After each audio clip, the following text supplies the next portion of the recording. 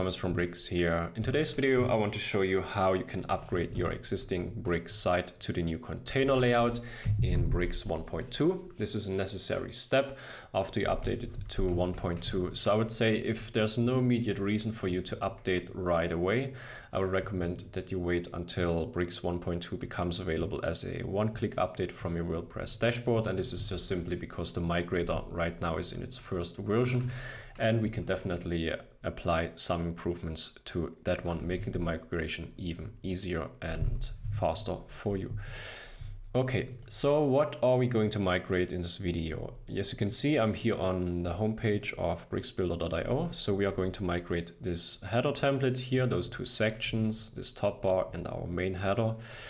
Then the entire homepage, you can see all of those sections we're going to migrate, and the footer template as well, which starts here at the pricing table, goes down here, FAQs, and some more navigation menus down here. So I've already updated to 1.2, but I'm not performing this on my live site. Obviously, if you have a site that is receiving traffic, or maybe you're running some ads, I would definitely recommend you that you clone your live site, do this on a staging environment. Then you have all the time that you need to perform the migration. And yeah, once everything is migrated properly, you can just merge it back into your main live site and you're good to go.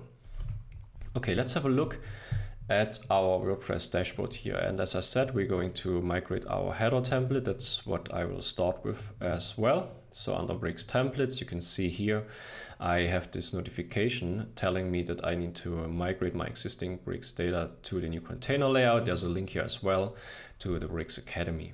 In case you want to know how the container works, there's a video in this Academy article as well. Okay, so in order to run the migrator, I just need to select the template that I want to migrate. You can do this in bulk. You could just select all of your templates, because you can see they all need to be migrated. So you have this little indicator here, this little label telling you this has not been migrated yet. Personally, I would do this one by one. This is also what I'm going to do here. So I'm gonna select my header template. And before I actually start migrating anything, I want to show you how the site looks like right now, because we haven't performed any migration, but your content is still being rendered on the front end, although it's not gonna be perfect anymore. So this is how it should look. And this is how my site looks right now with Bricks 1.2 without performing any migration. So this is still using your old section, row and column data. And as you can see, my header here definitely needs some adjustments in terms of alignment. This section looks good. This looks good as well. This needs some fixes. That one is good. Alignment here needs to be fixed. Here as well, and down here as well. All right, let's get started. So I've selected my header template. Now I go to bulk actions, and then I just click on migrate Bricks data, and then I click apply. And you can see here now my Bricks data was converted to the new container layout structure. Okay, let's open this header in the builder and let's see what we've got. Okay, you can see I have my two sections here migrated. If I collapse my structure, you can see I have my top bar and I have my header. So I'm going to start with my top bar here. So if I expand this one, you can see we have our top bar, our row and our column. So in Bricks 1.2, all of those are containers. So you can see this little container icon here. This is the indicator. This is a container. The only reason it's showing you this row label and this column label is because of the migrator. I just want to make it easier for you to understand and to see what actually happened here, what has been migrated. Okay, this one, this section already had this label here, top bar. That's why you see this label instead of section. So yeah, and then inside of this column we have two elements here. So this is our text and our button as well. And actually, when you perform this migration, it's not just simply an effort to make sure that you can just use Bricks 1.2, but it's also going to be an opportunity to actually optimize your HTML structure to make it less bloated, resulting in a better smaller page size, and then obviously also better loading times and etc. So, and of course you also prepare it for future enhancement in terms of the layout itself. So if you do perform this on a client side, there are definitely upsides in the long term to do this migration here as well. Okay, so for this simple section, I actually don't need a row and a column. So in my case now, I would move this one out of here and my button as well. And then I'm just gonna delete this row and column. And now you can see, rather than having a section, row and column, which was necessary in the previous version of Bricks, now you can just have your container here. And inside this container, I have my text and my button. So I just need to align them now. So all I need to do is change the direction. By default, everything is aligned vertical. So I'm gonna select horizontal, and that's already it. My first section is migrated. Let's save this change. And let's continue with our next section here. So if we expand all of them, you can see we have a header here, our row, our column, and then our 4 elements inside of this one. Okay, how can we accomplish, how we can get from this mess to this sort of layout here? Okay, let's just move everything around a little bit first. So the row and the column here are not really necessary. So what I'm going to do, I'm going to move this straight under my main container here. I'm going to do the same for my nav menu. And then I'm going to take my column and move it here. My row I'm going to delete. And you can see now I have, instead of having those 4 elements on one level, I now basically was able to group those 2 buttons together using this container. I can actually rename this. So let's just call this one buttons. Okay, so now we have 3 elements inside of this container. So let's just align them as well next to each other. And I think we want to have space between all of them, exactly. And then we should need to adjust our width here for our container, because by default it's trying to take up all the available horizontal space. So first of all, we're going to change our direction, and we want to push our content to the right. And then also we want to set the width to auto. So I'm going to go here under layout, and I change my width unit. I'm just going to put in auto here. And you can now see it, the container takes up only the space that it needs. And that's actually already it. One thing I would probably change is, just rather than having my padding here in this container, because this was my column previously, I would remove this one. So let's just remove it and just apply it to our outer container. So our logo is covered here as well. So we set this all to 15, and this is how it looks like right now on desktop. Let's have a look at our smaller breakpoints to make sure our header looks good there as well. So I'm going to first go to a tablet portrait, and I can see, okay, this is how it looks like right now. I don't really necessarily need this little hamburger menu icon centered here anymore. So what I could do, I can go here to style layout, and then I can work with auto margins. So what I can do here, if I want to push this to the left hand side, I can set the auto right like this, and this is going to push my nav menu to the left. If I would do it the other way around, I would push it to this side. So it really depends on the layout you want to achieve. Now I can give this some margin here, maybe 20 pixel, and this is how it looks like right now. Let's go to the next smaller breakpoint. Looks good as well. This one now is breaking, which is not really what we want. So we need to see how we can fix that. One thing that you also realized here now, what you can see, is that I no longer see this account button. And this is because I'm actually hiding this button here on this smallest breakpoint. So if I would go to this button here, you can also see this setting. It's called display none. And with this, basically, you can hide any element at a specific breakpoint. In our case, we hide it on mobile portrait. Okay, just so that you know, not that you're surprised why this button suddenly is gone. And if I go to my header here, and I'm going to have a look how to accomplish this, that I can wrap this basically, that everything is on one line. I can change my wrap to no wrap, and then it's basically all on one line, because by default at the mobile landscape we would have this break, so this way now it stays all on one line. What I can also do here for my top bar, I could actually increase the height a little bit, because now I don't really have a space here to the bottom of this section, so I can just drag it like this. Maybe I'm gonna set this to 110, and then it just looks like this. This breakpoint, and our biggest breakpoint. Okay, let's save our header and let's continue with our homepage. Okay, so we can actually close that one. Let's reload here. Okay, you can see now on our staging side, our header looks like this now. And let's continue. Going to our pages, and I have my home page here. And if you would actually trying to edit this with bricks before you migrate, it's just maybe you're not aware of this label here, and you would just click edit with bricks.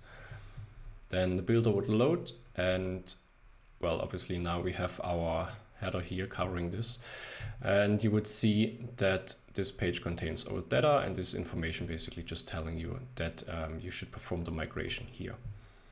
Okay, let's close it and let's migrate. So I'm gonna click here, apply, and now my homepage has been migrated. You can see the label is gone, and we can start editing with bricks.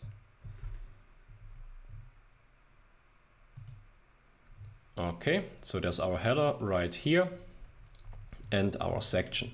And let me just collapse all of them, and then we can go over them one by one, starting with our hero section here. And the first thing that you notice is that the alignment here is off. And the reason for that is previously we were just able to select typography text align center, and this way all of your elements and all of the text would be centered. Now the elements only take up the width that they need. It's not 100% anymore. That's why this text align center does not work. To center also buttons, that was like a hack that we used before up until 1.1.3. Now you can use the proper alignment controls to accomplish this, rather than this text align hack by using text align center. So I can actually remove this. This has no effect in this case. And again, we can optimize here. We don't need the row, we don't need the column. This is a very simple section. We are simply going to move our elements outside of this right into our hero container, and we can delete those too. All we need to do to align the center is just to go to our container and align our items centered. And that's it for this section. Let's go further down. This one is already looking good. There's actually nothing I need to change here. Because this one is a little bit more complex, we actually need our columns here. We have here the text here, the image here. So yeah, I would keep that one. I would not touch this. Here we need to adjust the alignment as well. So I can just click here on this container and set this one to center. Same thing for this one. This needs some centering.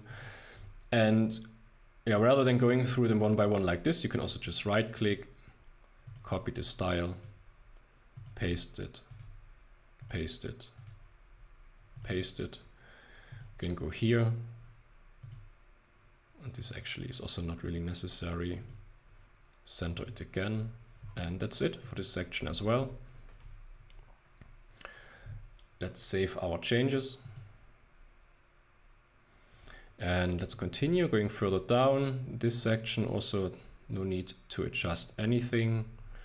This one looks good as well. So you can see I'm not aligning anything horizontally here really, so I don't need to do anything in terms of adjusting and fixing my migration. I can just continue. But that's actually already it for this homepage. So you see there was not that much to do.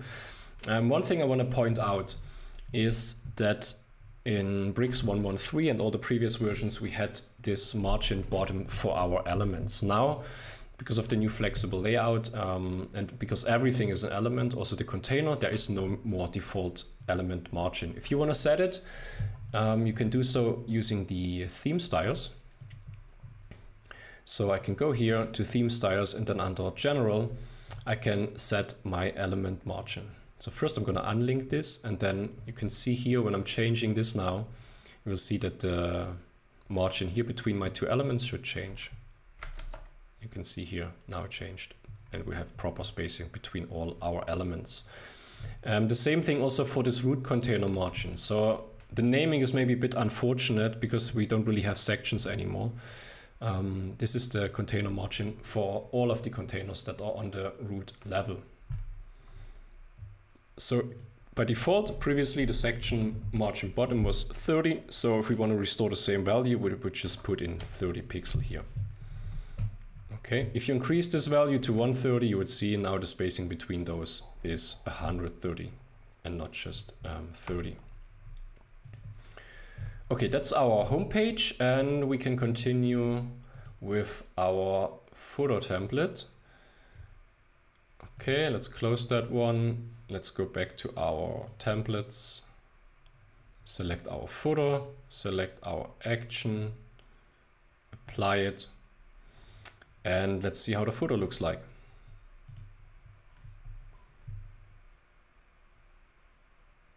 Okay, header, our home page, and our footer starts here. Okay, again, alignments needs to be adjusted. So we would just click on our container here and align this centered. That's it. This one as well, center it. This looks all good. This needs some adjustment as well. Instead of horizontal, this needs to be vertical, vertical, and vertical. And that is it. So I think within 10 to 12 minutes, we basically migrated our entire photo template. We converted our homepage entirely and our header as well. And the header actually took the most time because we need to adjust for multiple breakpoints. We need to align our mobile menu in a different way, or at least that's what we did. I deliberately took this detour to show you how also to use the order margin if you're not familiar with that. Also now in Bricks 1.2, you can set the unit for each direction individually. You can put in any unit you want as well. So there's a lot of enhancement in Bricks 1.2, and I think it's going to be a great investment performing this migration. You're not just simply migrating to a new data syntax. At the same time, like what we did with the header, we removed some of those columns, we removed some of those rows, some of those complexity is now gone. That was previously in Bricks 1.1.3 and the previous versions a requirement. We always relied on this really rigid section row column element hierarchy. Now we're completely fluid, completely flexible, and I think this is gonna lay a great foundation for future layout enhancement, for extending your site, for creating more complex layout for your own site, for your client site. So yeah, I think it's time well spent. We try to improve the migrator as time goes on, as we receive feedback. So like I said, if you don't have a mission critical project right now that requires 1.2 that you need to migrate from an existing site, I would recommend and tell you to wait until the one-click update is available from your WordPress dashboard. In case you decide to go ahead and try the migrator and for some reason or you just don't have the time to do all of those steps that I just performed, then you can always roll back. You can always go to your Bricks account, you can download 1.1.3. After migrating your existing data, the old data is still gonna be there. You can always go back to an old version and your site is just gonna run just like before. And whenever you're ready, you perform the migration with Bricks 1.2. And yeah, if you build a new site, definitely start using Bricks 1.2 rather than the old version. And yeah, you're gonna be set up for a great future.